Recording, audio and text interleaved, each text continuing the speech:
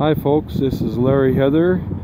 It is December 15th, 2016, and I'm down here near the CycleTrack on 9th Avenue Southeast, and we're going to look at an alternative route to the CycleTrack that's on 9th Avenue Southeast, that's plugging it like a plug on both sides. There's a much better way, and we're going to find that.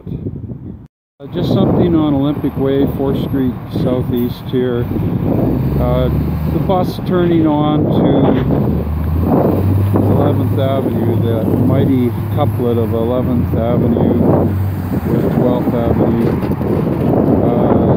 One of the best in and out directions. You saw that the bus is confined to this very narrow lane and turning. Now this bus has a very wide lane.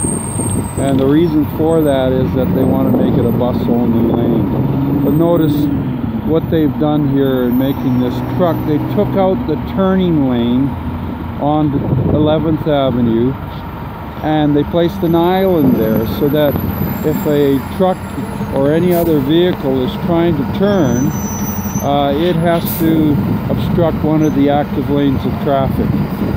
This is by design, folks. Notice the wide bus lane on the curb and the very narrow lane on the inner.